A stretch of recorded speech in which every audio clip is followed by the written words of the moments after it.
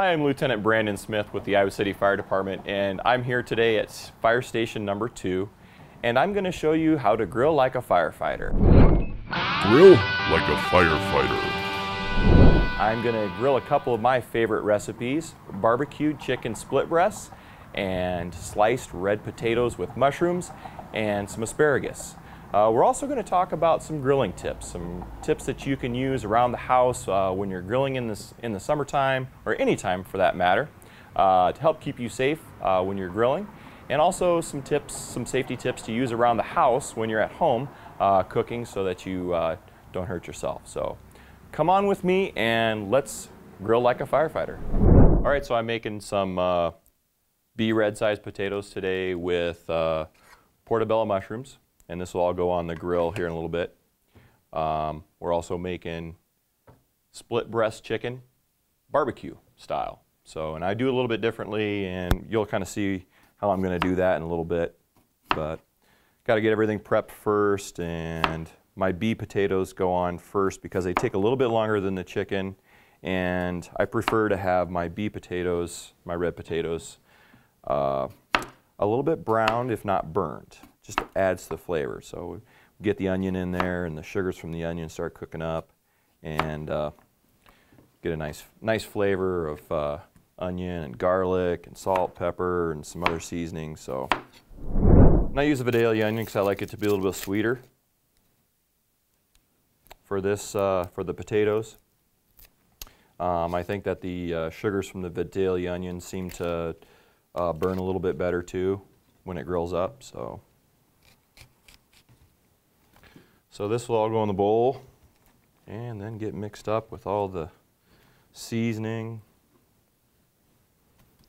a little bit of butter, all the good stuff. A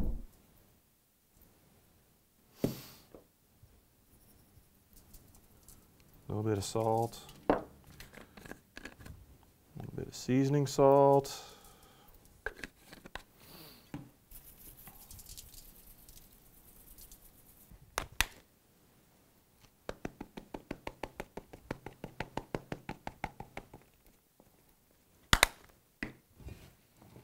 And I mix everything up real well. And a little more garlic. You can never go wrong with garlic.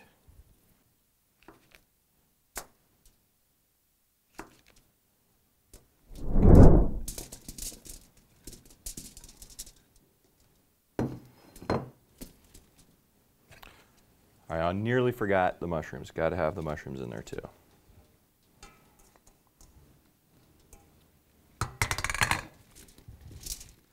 So I'll get that all mixed up. And then this is pretty much good enough to feed an army. There's only a crew of 3 of us out here today at Station 2. And normally at Station 2, that's all we have. So an engine company is made up of 3 personnel, and on the truck company is 4. So we've got plenty of here for lunch and dinner.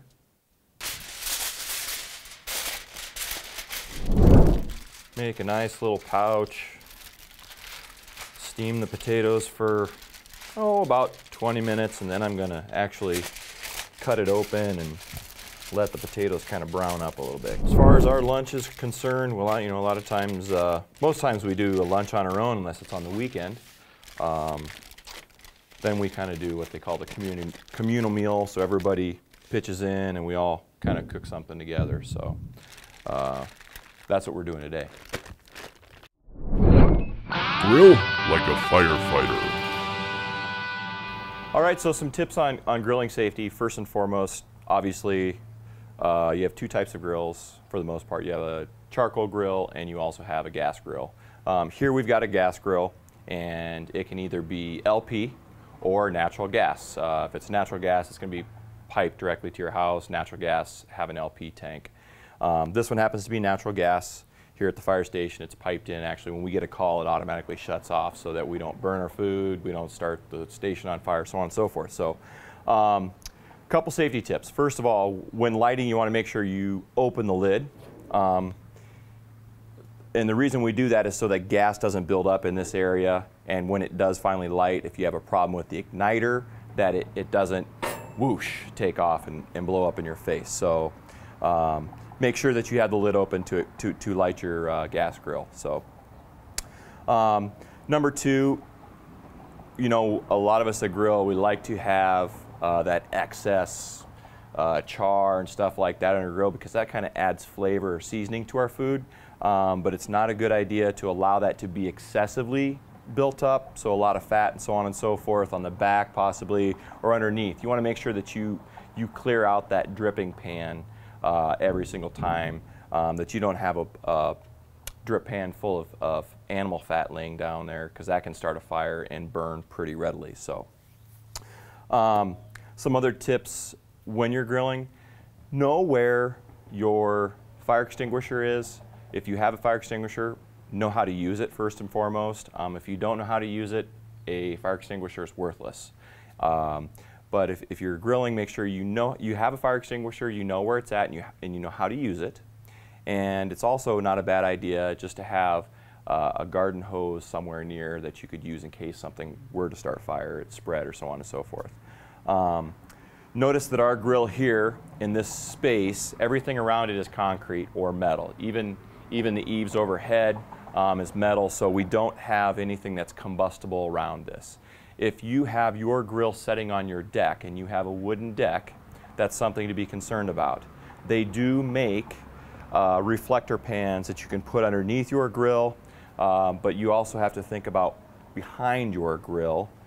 If you set your grill up next to the railing and you have a wooden railing, that can get hot enough, say you're smoking meats or something like that, so you have extended process where that heat is allowed to break down the wood and actually pyrolyze it and then start a fire. So think about that.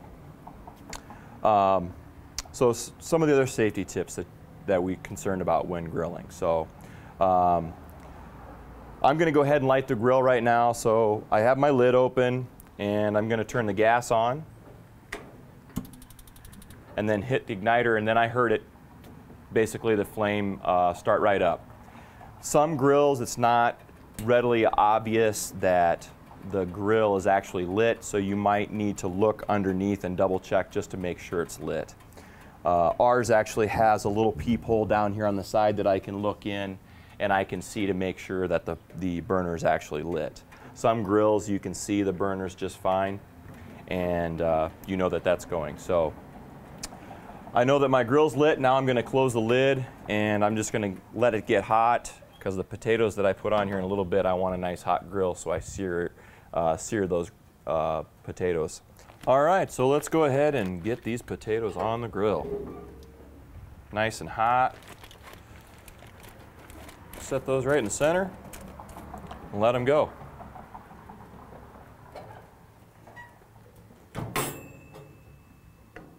As far as charcoal grills are concerned, kind of the same principle as the gas, except that you're using charcoal. So you're basically using some sort of combustible material, whether it be charcoal briquettes or even some sort of logs or a campfire. You can't turn the flame off like you can with a gas grill. So you really want to be prepared in case something were to happen and that fire gets out of control. But again, your grill, you do not want to put it on a combustible surface, i.e. your deck, wood deck, because it can start on fire. Using it away from a building, if at all possible, just to protect anything from spreading. When you're using charcoal briquettes, I always tell people use the ones with the match light. They've got the charcoal fluid already in them, so you don't have to worry about that big whoosh after putting on the charcoal fluid. But if you don't use those, you use some sort of natural wood briquette or a briquette that's not pre-soaked with charcoal lighter fluid. Put your charcoal lighter fluid on top of your briquettes and then allow that to evaporate a little bit so that those gases are off-gassing and it's going to be in an open area, and you don't have that big flame start up. You never want to, once you have the charcoal going, you never want to add more lighter fluid to that. That's just basically throwing fuel on the fire, and then you're going to get a large flame up.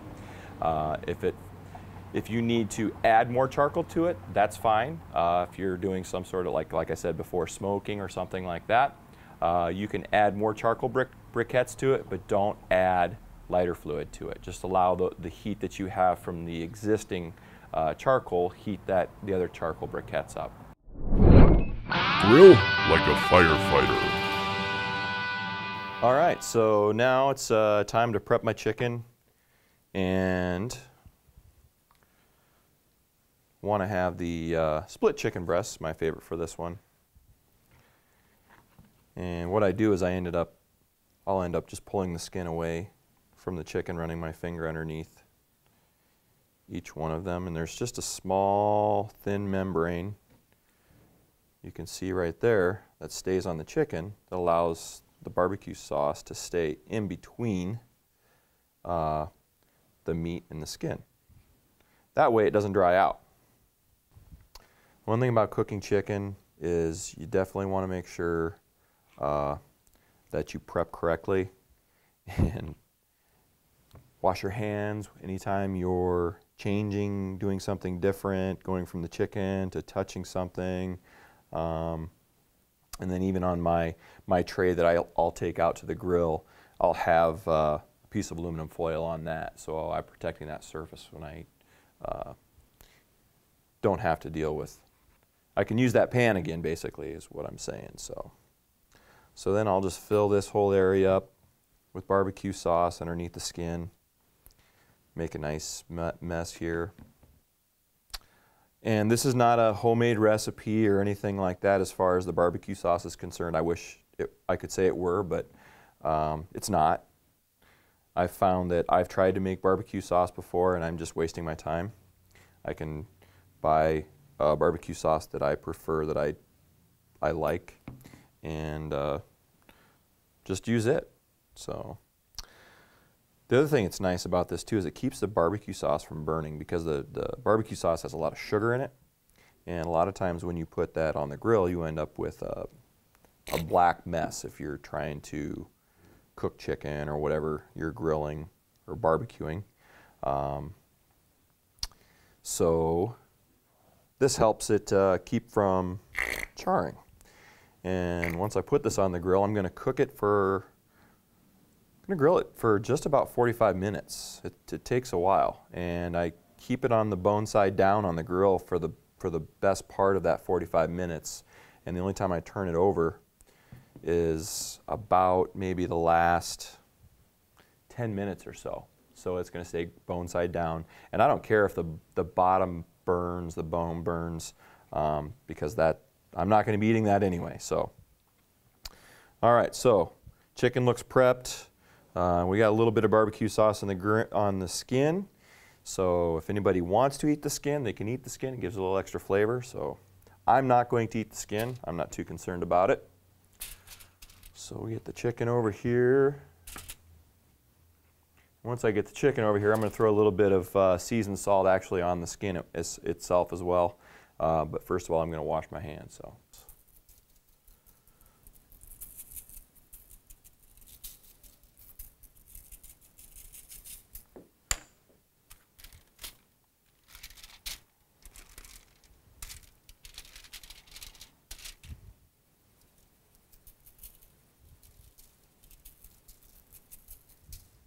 All right, so let's get these chicken breasts on the grill.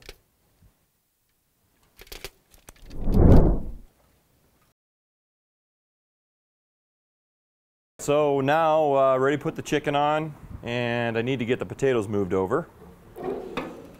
So we'll slide the potatoes over carefully. Prevent fires. Got to have the fire department oven mitt on.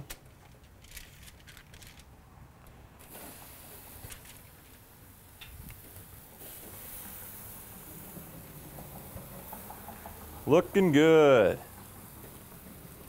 Something else to consider whenever you're grilling or even cooking, especially on the grill, use a set of tongs to grill with. Obviously in this situation, since I've already touched my raw chicken, I'm not going to use this one to touch them again later through the cooking process. I'll take them inside and wash them.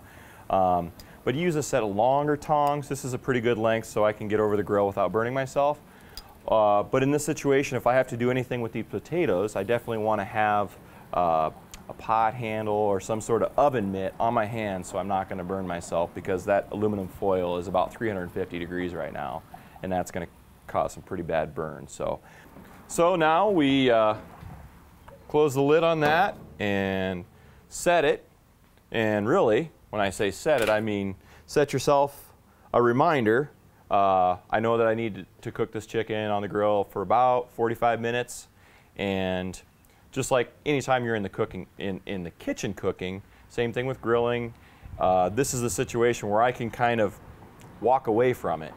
So that's the type of grilling I'm doing. So it takes about 45 minutes. I'm going to walk away, but I'm going to set myself a reminder on my watch that I need to come and check on it in about 25 minutes or so, just make sure everything's doing okay.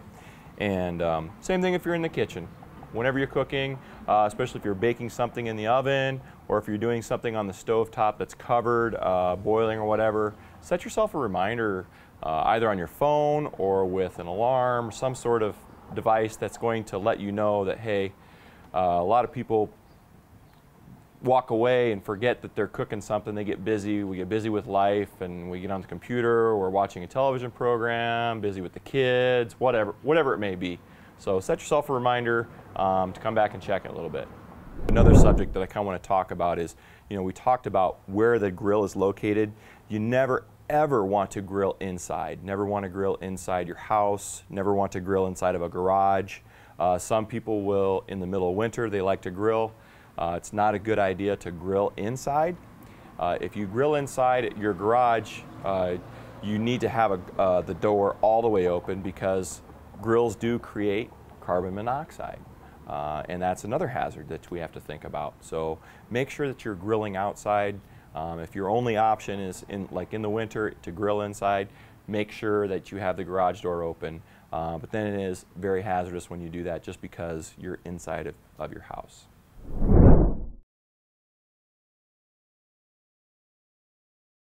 All right, so now I got to prep my asparagus. Spread it out, put some olive oil on it. Get that mixed in.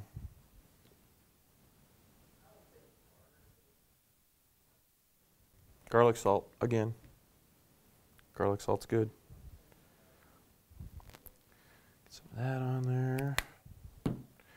Some black pepper.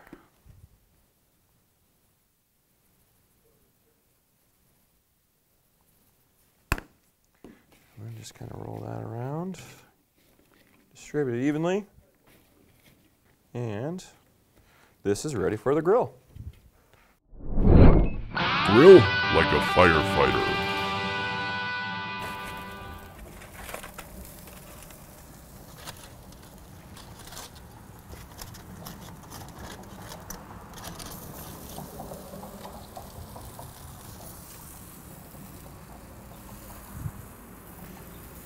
All right. Checking, looks coming right along with the chicken.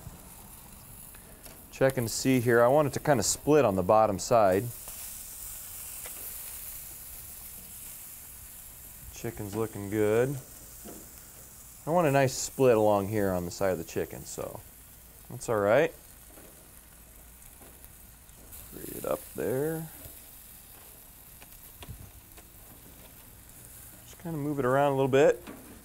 Potatoes are coming along. See in there, they're steaming up pretty good. You got a ways to go yet, but we're doing all right. So we're just about ready to put the asparagus on, but we'll allow these potatoes to cook a little bit longer before I throw that asparagus on, because that doesn't take too long.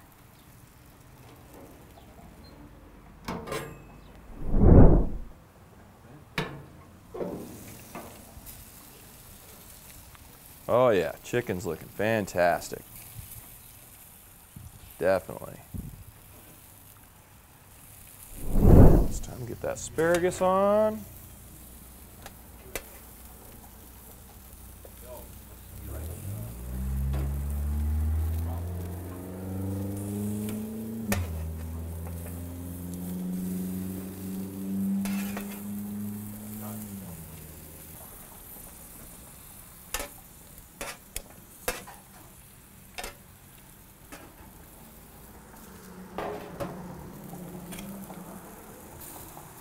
Get that spread out a little bit.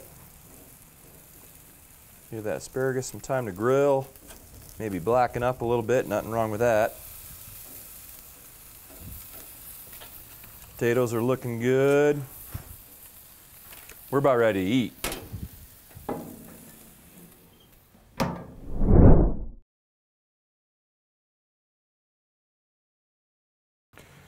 All right, let's check it. Oh yeah, it looks good. So let's get the chicken off.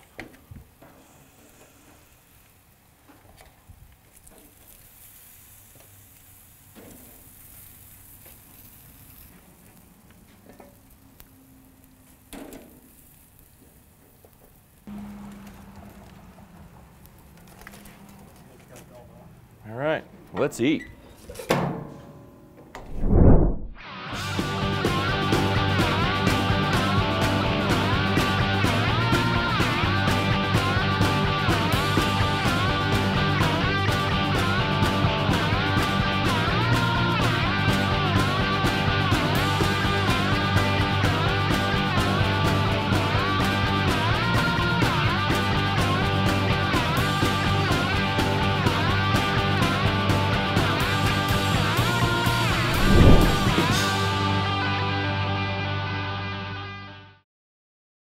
You're watching City Channel 4, your window to our community.